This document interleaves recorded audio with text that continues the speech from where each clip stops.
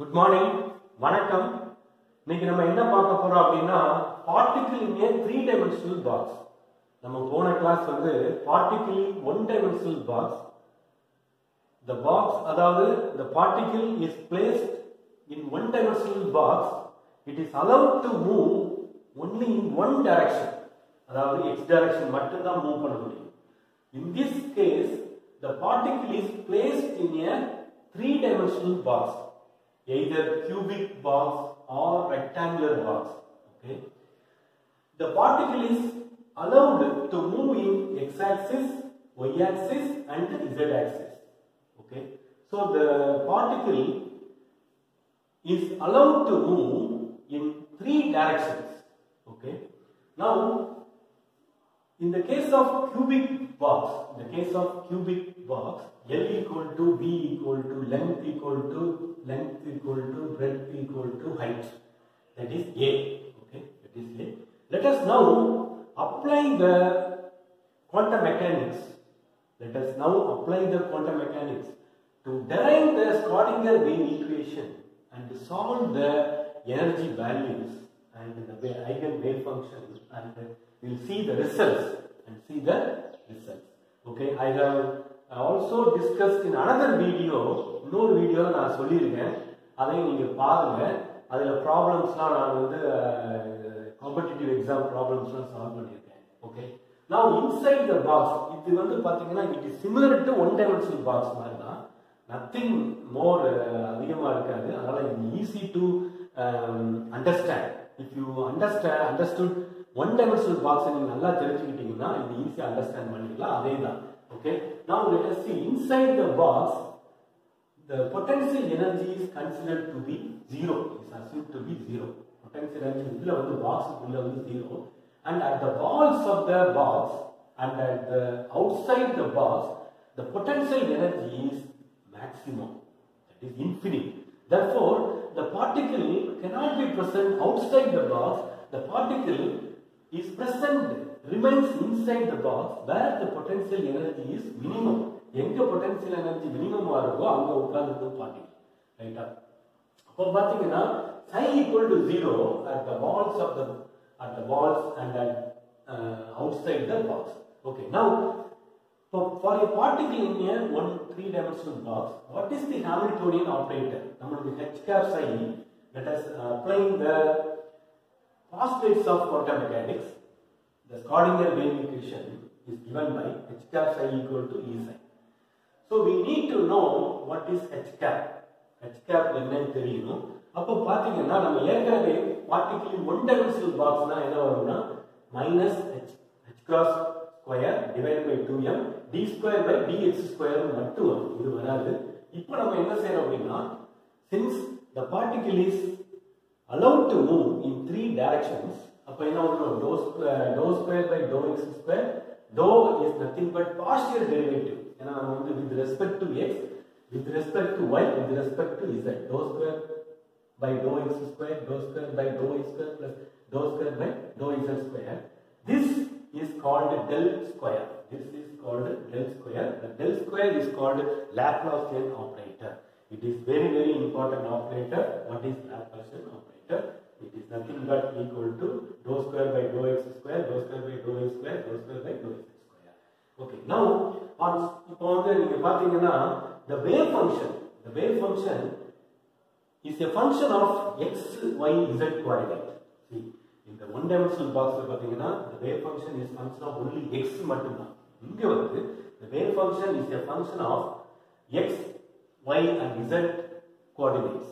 Therefore the total wave function is written as product of three independent wave function f of x, f of y, f of z. F of x depends only on x, f of y depends only on y, f of z depends only on z. Okay. Therefore, on substituting, now let us substitute h cap in this Schrodinger wave equation, or this is called eigenvalue equation, one of the important postulate of quantum mechanics. இதில substitute பண்ணுங்க.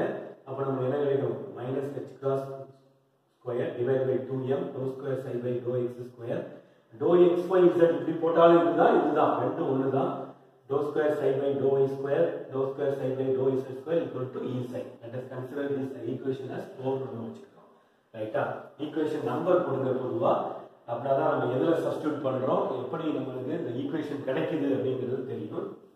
அப்ப அதே மாதிரி நம்ம one dimensional box செஞ்ச மாதிரியே தான் இந்த இதை இங்க கொண்டு போயிருங்க, இந்த இதை இங்கிட்டு கொண்டு போயிருங்க. அப்ப இது வந்து ஒரு 2m by 2me, இந்த 2me divided by h cross square psi equal to 0 னு வரும்.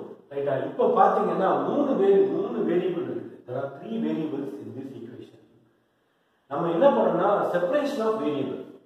நம்ம this equation is separated into 3 different equations நம்ம பிரிச்சிரோம். இந்த ஈக்குவேஷன் வந்து there are 3 variables. அப்ப நம்ம என்ன செய்யலாம், the equation can be separated into 3 independent equations. Each depends only on each. இப்போ பாத்தீங்கன்னா நம்ம கண்டுபிடிச்சிருக்கோம் பாருங்க, each இப்போ மூணு ஈக்குவேஷன் இதே மாதிரி d square f of x divided by dx square, அதே மாதிரி f of x, அடுத்து d square f of y divided by dy square f of y வந்துரும். அந்த மாதிரி மூணு ஈக்குவேஷன் நம்ம பிரிச்சிடலாம். அதுதான் ரொம்ப முக்கியமானது, செப்பரேஷன் ஆஃப் வேரியபிள். அதை நம்ம எப்படி பண்றோம் அப்படிங்கறத இப்போ நம்ம பார்க்க போறோம். இப்போ dou psi by இந்த நம்ம இந்த எக்ஸ்பிரஷன் வந்து நம்ம என்ன வந்து dou square psi by இருக்கு. அப்போ dou psi ஃபர்ஸ்ட் டெரிவேட்டிவ் எடுங்க, dou psi by dou x. First derivative எடுக்கும்போது நம்ம இதை தான் டிஃபரன்ஷியேட் பண்றோம் with respect to. அப்போ dou f of x divided by dou x னு நான் f of x தான் சுருக்கமா போட்டுருக்கேன்.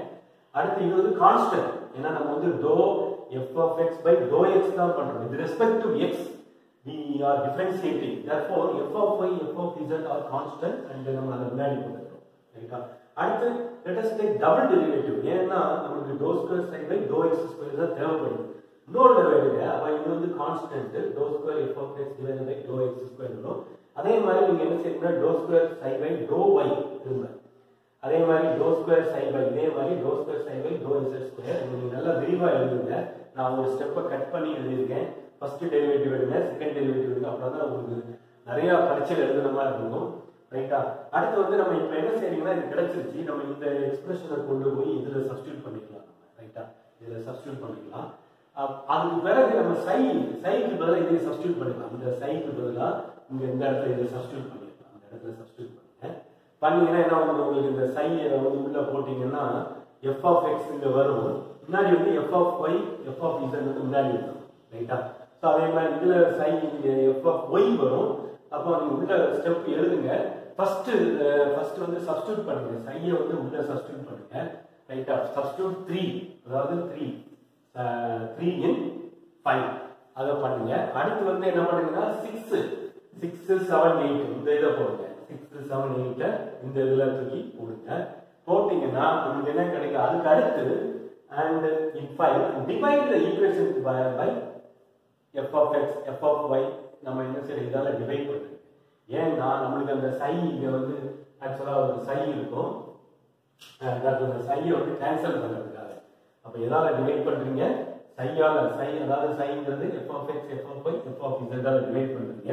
அப்படி டிவைட் பண்ணும்போது என்ன வந்துரும் அப்படின்னா உங்களுக்கு 1 by f of x dou square f of x divided by dou x square plus 1 by f of y dou square dou fy by dou y square plus 1 by f of z dou square fz divided by dou z square plus இப்படி கிடைச்சிரும் உங்களுக்கு.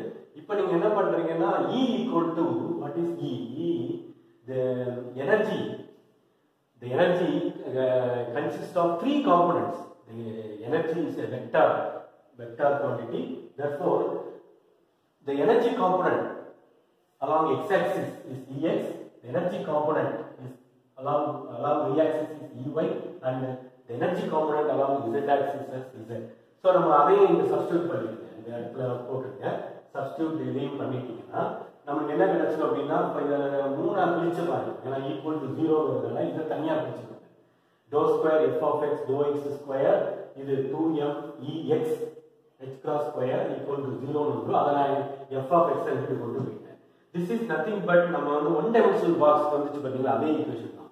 இந்த equation வந்து one dimensional பாக்ஸ்ல என்ன வரும்னா d square psi by dx square plus 2m e h cross square என்ன வந்து நமக்கு psi equal to 0 னு வரும். அப்போ on solving the let us apply the one-dimensional box problem and solve the differential equation. அப்போ நம்ம இதை சால்வ் பண்ணோம்னா ஃபர்ஸ்ட் நமக்கு இப்போ 3 ஈக்குவேஷன் கிடைக்கும். நான் ஒன்று தான் எழுதிட்டேன், f of y எழுதிக்கோங்க. இப்போ நான் டிஃபரன்ஷியேட் பண்ணிட்டேன், ஏன்னா நம்ம பிரிச்சுட்டோம். டிஃபரன்சியேஷன் வந்து ஒரு வேரியபிள் தான். we are separated. we நல்லா கவனிச்சுக்கோங்க, இது ஒன்று தான் எழுதிருக்கேன், நீங்கள் 3 தடவை எழுதிக்கோங்க. d square f of y by d y square plus 2me ey h cross square f of y. அடுத்து இன்னொரு ஈக்குவேஷன். அப்போ we have got 3 equations. அப்போ there are 3. இப்போ ex by solving the 3 second order differential equation we will get ex. நம்ம ஏற்கனவே பார்த்துருக்கோம். அதில் உள்ளது நீங்கள் அந்த பாயிண்ட்ஸ் நீங்கள் எழுதலாம். அது எப்படி வருது டெரிவேஷன் இருக்கும். 15 மார்க்ஸ் கேட்குறாங்க அப்படின்னா நிறைய எழுதணும்னா நீங்கள் you can bring it from one dimensional box வந்து கொஞ்சம் எடுத்து எழுதலாம். இது எப்படி வருது அப்படிங்கிறத நம்ம வந்து சொல்லியிருக்கோம். ex equal to mx square h square n square h square divided by 8m l square because length of the box, and similarly ey equal to breadth of the box ny h square divided by 8m b square. E is equal to n inside h square. For rectangular box என்ன வந்து அப்படின்னு பார்த்தீங்கன்னா e is equal to h square. நம்ம ex e equal to ex plus அப்புறம் மூணையும் கூட்டுறீங்க. கூட்டும் போது எது காமனாக இருக்குது? h square by 8m காமனாக இருக்குது. nx square சாரி இதில் நான் இருக்கேன் என்ன வந்து உங்களுக்கு nx square divided by l square plus ny square divided by b square plus nz square divided by h square கிடைச்சிடும். For rectangular box L not equal to length, not equal to breadth, not equal to height. மூணுமே டிஃபரெண்டாக இருக்கும் rectangular boxனா. அடுத்தது for cubic boxனா length equal to breadth equal to height equal to a. அப்போ நீங்கள் இது எல்லாமே ஏன்னு substitute பண்ணிங்கன்னா a வந்து வெளியே வந்துடும். அப்போ nx square plus ny square plus nz square h square divided by 8ma square வந்துடும். ரைட்டா? For 2 dimensional boxனா இந்த இது ஒன்று வராது. ஸோ அதனால h square by 8m nx square by l square plus ny square by b square வந்துடும். The normalized wave function இது வந்து ஏற்கனவே நம்ம the wave function is obtained for one dimensional box க்கு நமக்கு கிடைக்கும். இது வந்து one dimension. அப்போ வந்து square root of 2 by a sin n pi by a x இருக்கும். ரைட்டா? அதே அப்போ வந்து y f of x into f of y. So f of x நம்மளுக்கு தெரிஞ்சிருக்கு. அதே மாதிரி f of y இங்க இருக்குது, f of z இருக்குது. ஸோ நம்மளுக்கு கிடைச்சிருக்கு. So there are 3 quantum numbers. நல்லா கவனிச்சுக்கோங்க. there are 3 quantum numbers used to describe the particle in 3-dimensional box. இதை வந்து IIT JAM ஒரு தடவை கேட்டிருந்தாங்க. How many quantum numbers are required to define a particle in a 2-dimensional box? Particle in a 3-dimensional box. 2-dimensional boxனா 2 quantum numbers தேவைப்படும். nx square ny square. இன்னொன்று பார்த்தீங்கன்னா there is degeneracy. What is the difference between 1 dimension and 3 dimension? What are the important characteristics of 3-dimensional, particularly in 3-dimensional box? There is degeneracy in 3-dimensional box. There is no degeneracy in 1-dimensional box. Degeneracy கிடையாது. It is the characteristic of particle in 3-dimensional box. For example, ஒரு hydrogen atom. For hydrogen atom, for atom, there are 3 quantum numbers required to define the energy state. அதே மாதிரி இங்கேயும் there are 3 quantum numbers are required to define the energy states. Okay, now இப்போ பார்த்தீங்கன்னா நீங்க 111 nx வந்து 111 இருக்குது. nx cannot be 0. நான் போன கிளாஸ்லயே சொல்லியிருக்கேன். nx cannot be 0. nx 0 போட்டீங்கன்னா உங்களுக்கு என்ன ஆயிடும்? வேவ் ஃபங்க்ஷன் வந்து 0 ஆயிடும். இது வந்து ஆக்சுவலா nx ன்னு போடணும். ny சாரி இது வந்து nz ன்னு வரும். ரைட்டா? ஸோ வந்து நீங்கள் பார்த்தீங்கன்னா nx வந்து 1 போட்டிங்கன்னா ஒரு பாசிபிலிட்டி தான். there is only one possibility. non-degenerate. இது வந்து the only one level. degenerate கிடையாது. இப்போ பார்த்தீங்கன்னா 112 next level. this is 0 point energy. this is the first excited state. 112 அது நம்ம எப்படி எழுதலாம்னா அதுக்கு nx ny nz. அப்போ 121 212. there are 3 ways. there are 3 independent states. நீங்க பாருங்க 3 independent states. there are 3 levels with the same energy. அதாவது 3 level இருக்குது. there are 3 independent states. இது வேற லெவல், இது வேற லெவல், இது வேற லெவல், தனித்தனியான லெவல். ஆனா மூணுமே எப்படி இருக்குது? px py pz ஆர்பிட்டல் மாதிரி. px py pz ஆர்பிட்டல் வந்து 3 ஆர்பிட்டல் இருக்கு. ஆனா 3 ஆர்பிட்டலுமே என்ன இருக்குது? there are 3 orbitals with the same energy. energy சேமா இருக்குது. So they are called degenerate orbitals, degenerate energy states. So one the degenerate energy state, they are threefold degenerate, fourfold degenerate. Degeneracy is present only in three-dimensional box problem, not in one-dimensional box problem. What is degenerate? What is non-degenerate? Degeneracy. What is degeneracy?